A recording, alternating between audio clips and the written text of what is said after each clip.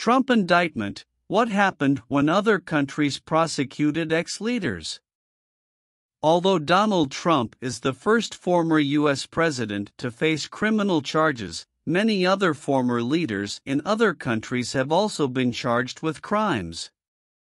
Surprisingly, some of these leaders have even returned to power despite facing prosecution. So, who are these notable former leaders who have faced charges, and what were the outcomes of their cases? Thailand: Yingluck. Yingluck used to be the leader of Thailand.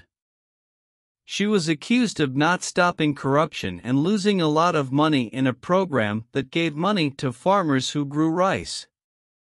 The military took over the government in 2014 and she was later punished for her part in the program.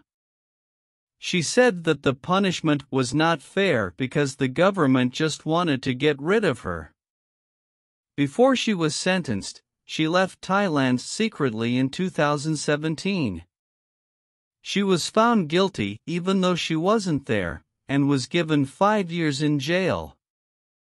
Yingluck's brother Thaksin, who was also a prime minister of Thailand, was removed from power by the military in 2006. Follow news, learn English. 1. House Speaker Kevin McCarthy and Taiwanese President Tsai Ing-wen declared the relationship between the United States and Taiwan is strong amid unprecedented challenges in the Indo-Pacific region. 2. Fact-checking reveals that in his first address after being indicted, former President Donald Trump made many false claims. 3. The indictment against former President Trump reveals key lines and takeaways. Former President Trump pleads not guilty to 34 felony counts related to falsifying business records. 4.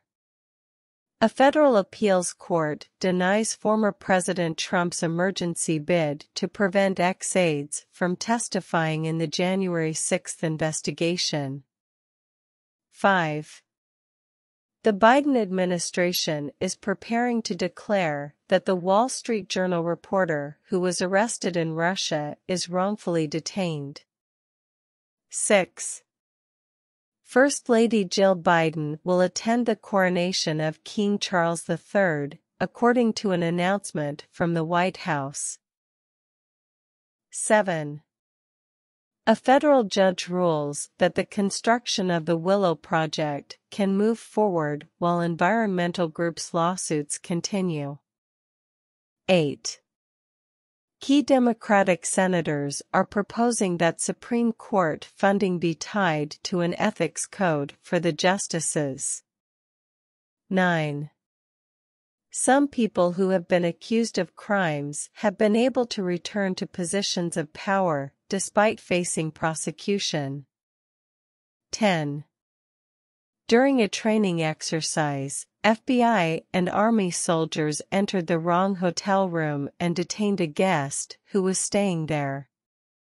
11.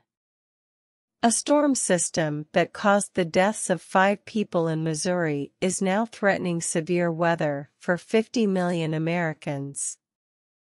12. The Federal Reserve predicts that approximately 1.5 million people could lose their jobs by the end of the year. 13. There are heavy battles taking place in Bakhmut, as Russia tries to gain full control of the area, according to a Ukrainian soldier.